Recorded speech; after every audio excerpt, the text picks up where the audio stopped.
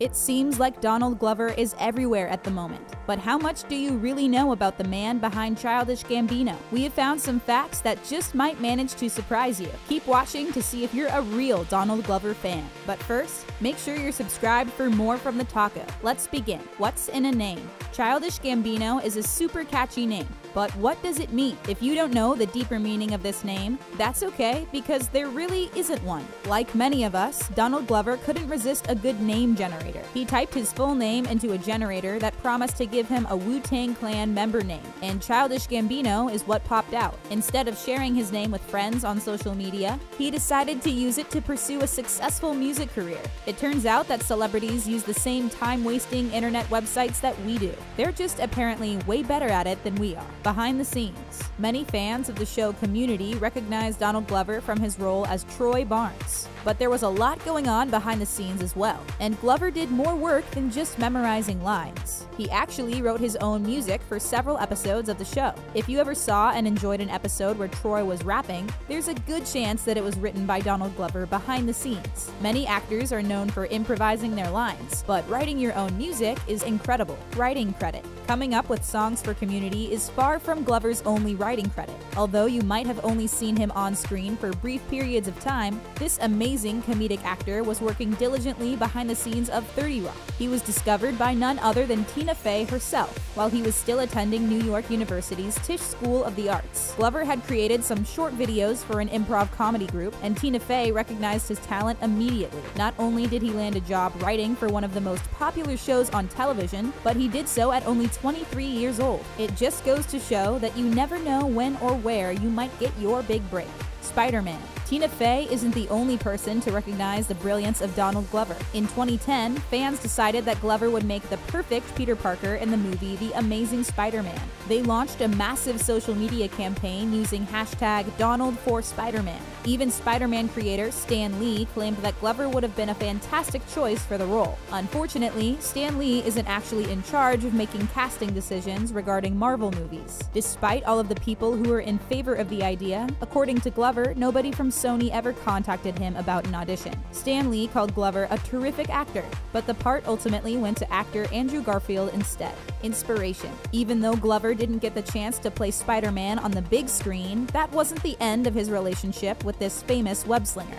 Comics writer Brian Michael Bendis created an African-American version of Spider-Man named Miles Morales. Although Bendis claims that he came up with the idea before the #Donald1Spider-Man campaign, he admits that he loved the idea. When designing his new character, he took inspiration from Glover by watching him act on Community. In addition to providing inspiration for a new Spider-Man character, Glover also got the opportunity to voice him for the animated series Ultimate Spider-Man, Solo. Being in a Marvel movie would have been undeniably awesome, but Glover is getting a chance to partake in another huge cinematic event. Like many people, Glover grew up watching and loving the Star Wars movies, and dreamed of adventures in a galaxy far, far away. Lando Calrissian is a fan favorite, and one of the few supporting characters who had not yet been included in one of the various Star Wars sequels or spin-offs. Although Glover is a big name now, he wasn't nearly as huge back in 2016 when he landed the part of Lando in the film Solo. Glover claims that it's a role he's always wanted to play, and considers it the highlight of his acting career. The letter. Whenever a famous actor abruptly leaves a show, fans can't help but wonder why. When Donald Glover announced that he was leaving during the 5th season of Community, many people assumed that he wanted to concentrate on his musical career, but the real reasons were much more somber. Glover shared some handwritten notes with fans, which showed that he was struggling with some personal issues. In them, he mentions feeling overcome with fear and helplessness, and says that he needed to concentrate on his independence. He also worried that creator and producer Dan Harmon would be angry at him for leaving, but it seems that it was quite the opposite, as Harmon invited Glover back for the 6th season of Community. However, Glover declined, and claimed that it was best that his character stay gone from the show. Religion.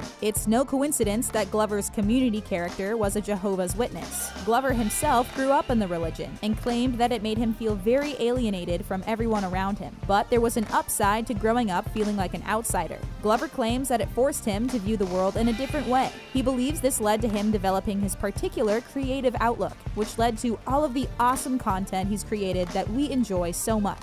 High school. Donald Glover is a multi-talented performer and pretty much a modern-day Renaissance man. But even in high school, people recognized his considerable talents. When his high school classmates were voting for superlatives, they elected him most likely to write for The Simpsons. Well, he ended up writing for 30 Rock, so his classmates weren't that far off. His parents wouldn't let him watch The Simpsons, so the compliment was a bit lost on him at the time. The Younger I Get. Glover's first foray into the musical world occurred when he was still attending Tisch School of the Arts. He self-produced an independent mixtape that he called The Younger I Get. The content was extremely raw, and Glover wasn't afraid to name actual people in his life in the tracks. However, his classmates weren't fans and slammed the album as being far too confessional. But far from being discouraged, Glover ultimately agreed with their assessment. He admitted that his ramblings were far too raw and claimed that he sounded like a decrepit Drake. Ouch, that's some pretty harsh self-criticism. Sick Boy. Glover took a brief hiatus for music to concentrate on writing for 30 Rock. But during the 2007 writer's strike, he found himself with some free time on his hands and put together an album called Sick Boy. Although it was released under the name Childish Gambino, Glover was playing around with different monikers. According to Glover, this album was him playing around with different things and trying to find his voice. The album turned out to be less personal than his later albums, although his style and collaborations would carry on to his future projects. Labels. Something that separates him from other artists is that he isn't looking to label himself. Many rap artists are hungry for success in their chosen medium, but to Glover, rap was just something that he enjoyed. It was something that he did when he wasn't writing or acting, and although he enjoys it, he wouldn't label himself purely a musician. Glover claims that he has spent his whole life being labeled as one thing or another, and he's had enough of it. He claims that his goal is to create great content, not worry about what people call him, freaks and geeks. Now that he was well into creating music, it was time for Donald Glover to put together his very first music video. He selected the track Freaks and Geeks from his EP titled Be Alone.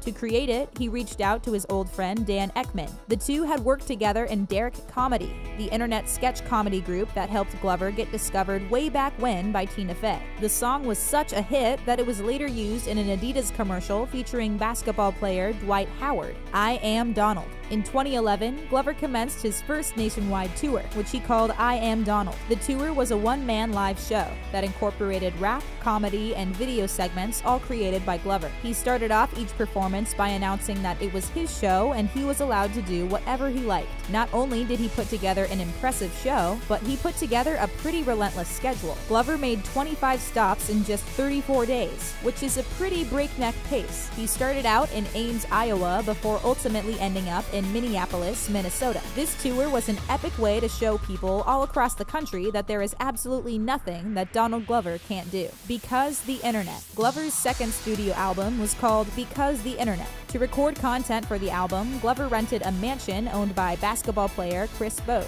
The album ended up as number 7 on the US Billboard 200 and received a Grammy nomination for Best Rap Album. Collaborating with other successful artists and putting together a popular album would be enough for many people, but Donald Glover isn't most people. He also wrote a 72-page screenplay designed to go along with the album. It's just classic Glover to go so far above and beyond. Secret track.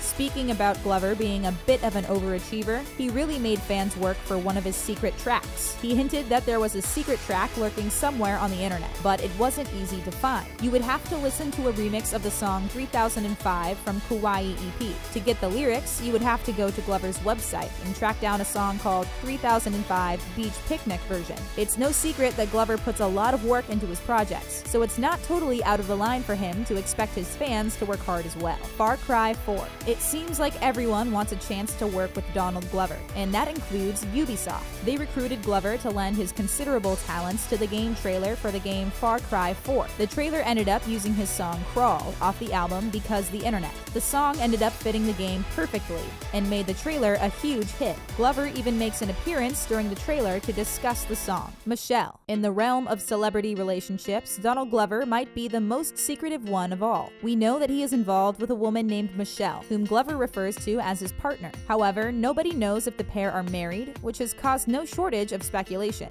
As for Michelle herself, she's also a mystery since her personal and professional backgrounds are unknown. Glover isn't big about talking about his private life, but he did thank her as a part of his 2017 Golden Globe speech. He took home the award for Best Actor and thanked both Michelle and his son. Children. There are some celebrity parents who will happily sell photos of their children to the tabloids. Donald Glover is definitely not one of those people. In fact, he rarely ever talks about the fact that he has children, and most people don't realize that they exist. In 2016, Glover and his partner Michelle welcomed a baby boy into the world. In 2017, they finally got around to telling people that he exists and his name is Legend. In January 2018, the couple welcomed a second son, and that's pretty much all that we know about the situation. Glover claims that his children have changed his outlook on life, but admits that Michelle does all the hard stuff when it comes to them. Criticism. Celebrities have a lot of money and fame, but that doesn't mean that they are immune to negative emotions. Glover has admitted that he tries not to read people's feelings about his work online because he's very sensitive to criticism. Glover's piece, This Is America, generated a ton of buzz, but he couldn't stand to look at any of it. He admitted that if he sees someone posting negative reviews of his work, he just can't resist the urge to creep their online profiles. While we can relate, it's pretty funny to think of a celebrity doing that sort of petty thing. So if you ever post a scathing review of Donald Glover, he'll be judging your Instagram selfies soon.